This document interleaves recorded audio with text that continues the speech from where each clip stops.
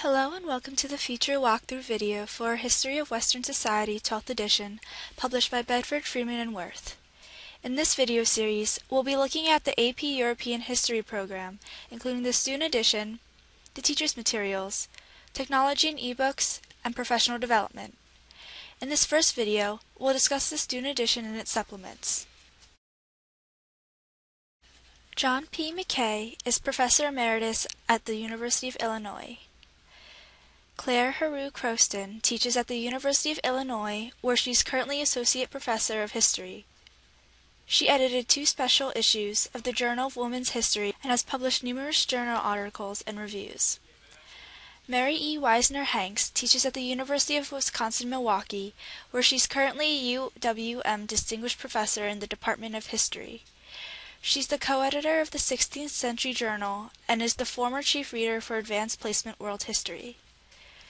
Joe Perry is an associate professor of modern German and European history at Georgia State University. His current research interests focus on issues of consumption, gender, and popular culture in West Germany and Western Europe after World War II. Now that you've learned more about the authors, it's time to take a look at what makes A History of Western Society the best European history textbook for your classroom. The new 12th edition retains the hallmark features that made the text so unique and relevant, while adding new features that closely align the text even more to the AP European History curriculum. Let's dive in. In the 12th edition, we align the College Board's 4 periods with the book's 4 parts. This makes covering all necessary material more manageable for both students and teachers. We often hear that A History of Western Society is a textbook students love to read. A History of Western Society has a long-standing tradition for the finest coverage of social and cultural history, an essential component of the AP course.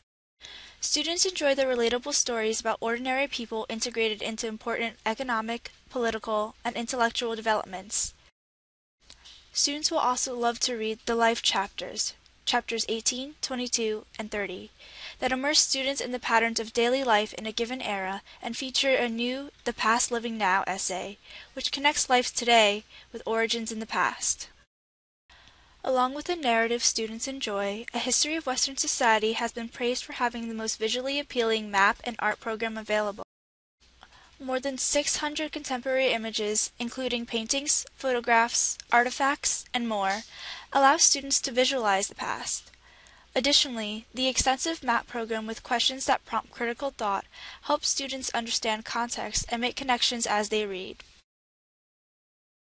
The text begins with AP Historical Thinking Skills, a primer, which provides tips on reading this college-level text, suggestions for analyzing what you read, and recommendations for synthesizing the information and writing a cohesive argument, all skills students must demonstrate on the AP exam. It's updated to follow the AP European History curriculum, including secondary sources and refined argumentation sections. Focus questions guide your reading and help you focus on what's important. They highlight key concepts that may show up on the test. You can combine these questions for quizzes or use them as exit slips. Individuals in Society features both famous and obscure individuals who had a role in the content history. These biographical essays highlight figures who may appear on the AP exam in May. Living in the Past examines objects and cultural images from the past, and then pose questions or ideas about how life back then is similar and different from our lives today. Students and teachers will love the new Evaluating the Evidence section. These guided questions include visual and written sources to help you improve your AP historical thinking skill. By learning how to think like a historian and analyzing sources, your students are bound to succeed on the AP exam. In addition to evaluating the evidence, we also have a new section called Thinking Like a Historian, located in each chapter. This feature offers great practice for document-based questions on the AP exam. Questions are focused on helping students analyze evidence and develop strong arguments. Looking Back, Looking Ahead is the perfect tool to connect history. This feature provides an interpretation of the chapter's main developments while introducing upcoming events. This synthesizes the main historical event and allows students to easily see that history is an ongoing process of interrelated events, just as historians do. Located on the back cover of your book, there are advice pages. These tips build your thought process, writing skills, and exam readiness. To sum up what students have learned, there is a chapter review located at the end of every chapter. Chapter reviews include key terms and figures imperative to the course and AP exam. Readers can also explore a list of suggested reading and media resources for further enrichment. The online resources include an AP European History glossary with every term in the course defined, and an academic glossary and glossarios featuring both the AP and academic glossaries in Spanish. The academic glossary includes words the authors use that sophomore students might not be familiar with. Available with the student text is the Strive for 5 guide, a study guide designed especially for students to help them succeed on the AP European History exam. Organized around a History of Western Society 12th edition, the Strive for 5 offers support and guidance during the school year, as well as AP European History tips, suggestions, and 2 complete practice exams in preparation for the test in May. We're also adding a small section on what students should know prior to when the AP European History course starts at 1450, such as Greek and Roman influences that will be pertinent after 1450.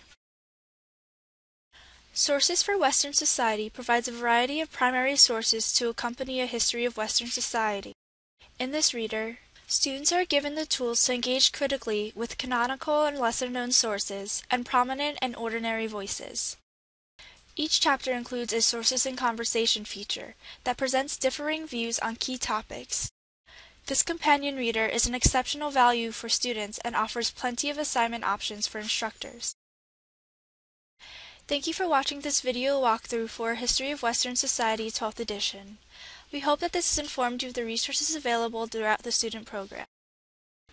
If you have any questions about A History of Western Society 12th edition, its supplements in technology, or any of our other social studies titles, please feel free to email us at socialstudies@bfwpub.com at your convenience.